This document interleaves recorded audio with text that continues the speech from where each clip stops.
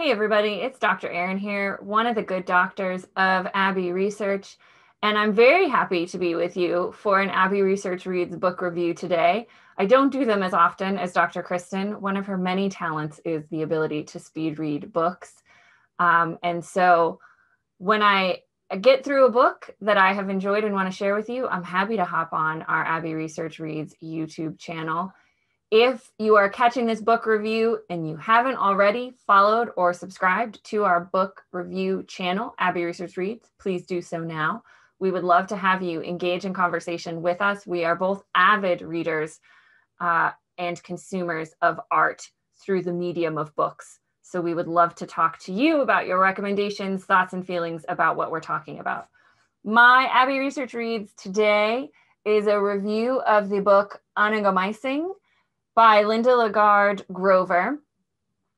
Onigamiising is the Ojibwe word for the Duluth area and roughly means the place of the small portage.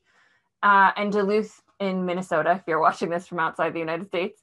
Linda is a member of the Bois Forte band of Ojibwe who lives in Duluth and is a professor of American Indian Studies at the University of Minnesota Duluth.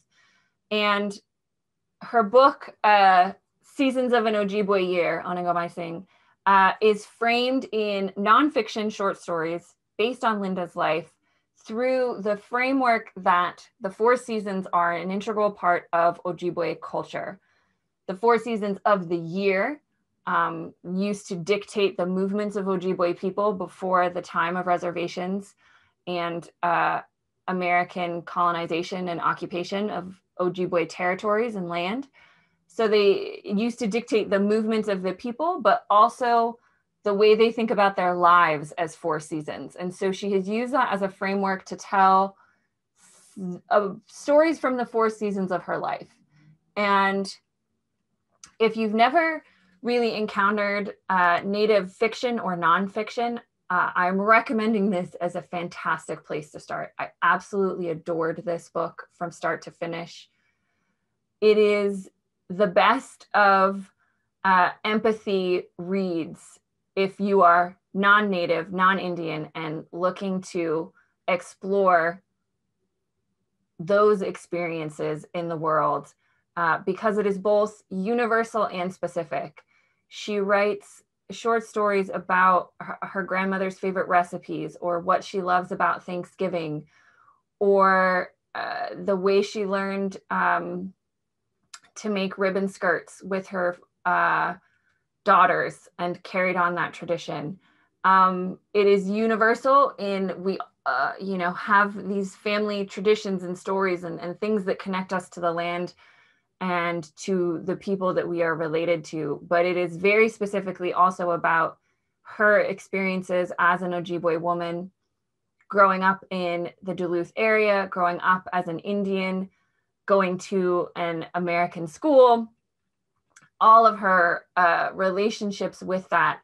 And so it introduces you to a big part of 20th century American Indian history in a way that, if you're not familiar with it, is really, really good introduction to residential and boarding schools and the forced assimilation of American Indian children through this policy.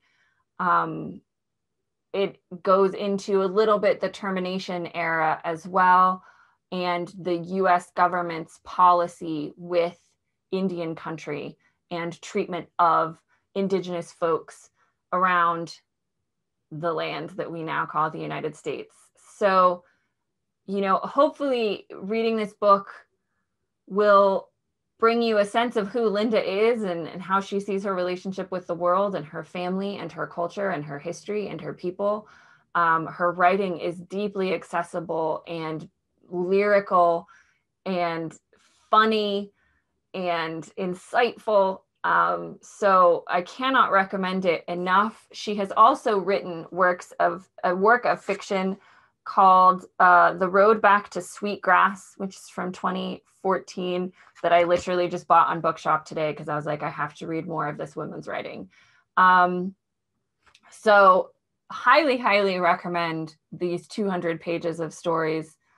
And you can teach yourself some Ojibwe words, which I butchered but learned to recognize throughout her writing, and learn about Ojibwe culture and specifically Linda's experiences as a member of the Boise Fort Band of Ojibwe peoples. So pick it up, folks.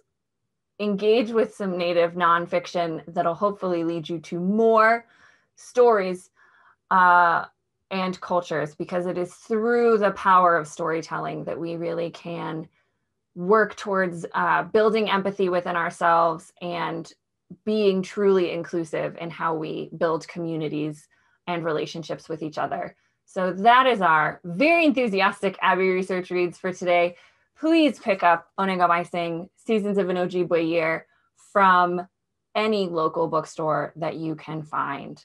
And we will see you for our next book review. Take care.